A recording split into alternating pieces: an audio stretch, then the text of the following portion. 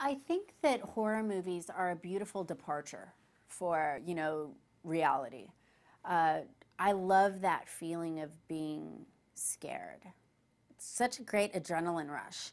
So, I mean, I remember being about 8 years old and sneaking out into the living room and turning on the TV and watching John Carpenter's The Thing.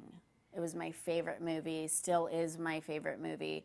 And that fear that when I went to bed of like, are those like little tentacles gonna come and like strap me to my bed and choke me? Like I loved that. I loved that feeling. So yeah, I'm a complete horror geek.